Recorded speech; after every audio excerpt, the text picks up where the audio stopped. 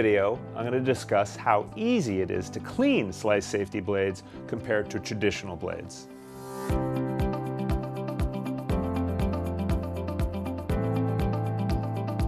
We get a lot of questions about cleaning blades.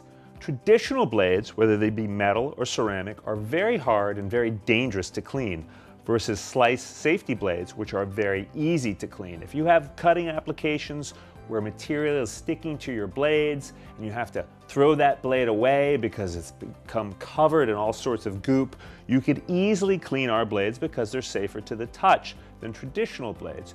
You could use alcohol or other sort of cleaning solutions to get that material off the blade and save the blade. Very easy to do with the slice safety blades. Using traditional blades, it's very difficult. Why is that? Because they're super sharp.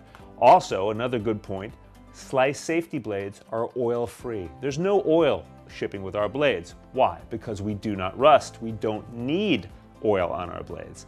So with a traditional metal blade, many of our customers need to remove that oil from the metal blade, especially in aerospace, before they could use the blade in their facility. Clean room, aerospace, many other applications don't want contaminants, that oil on their blade. So trying to remove oil from individual blades that rust, traditional metal, or trying to remove debris from super sharp ceramic blades that are extremely dangerous is not advisable. If you have applications that require clean blades, no oil, no rust, or you need to clean your blades while you're cutting, use slice safety blades. Much safer than trying to clean traditional ceramics, which are crazy sharp, or traditional metal blades that have oil on them and rust and also are very sharp. Stay with slice safety blades.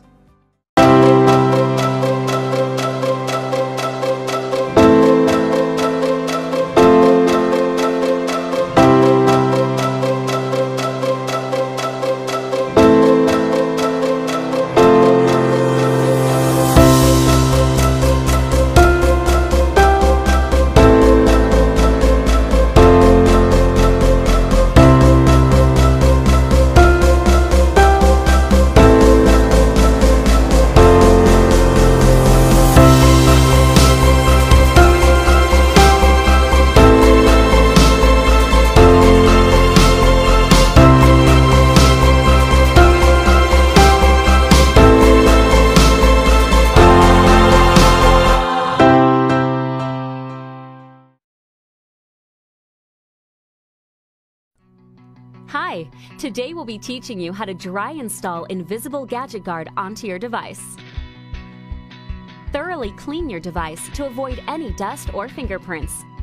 Place your device on a surface that won't allow it to slide around. Peel removable installation tabs from their backing and apply one to the top of the guard and one to the bottom. Only half of the tabs should be stuck to the guard and the rest will be used as a handle. Ensuring that the tabs are stuck to the guard, remove the guard from its backing. Make sure not to touch the adhesive side of the guard, only touch the installation tabs.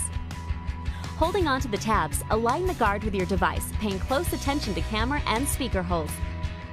Press one side of the guard down, keeping hold of the other end. Use the squeegee to slowly press the rest of the guard down. As long as the tabs are still attached to the guard, it can be removed and repositioned until you get a perfect fit. Once the guard is properly installed, the tabs can be carefully removed from the guard.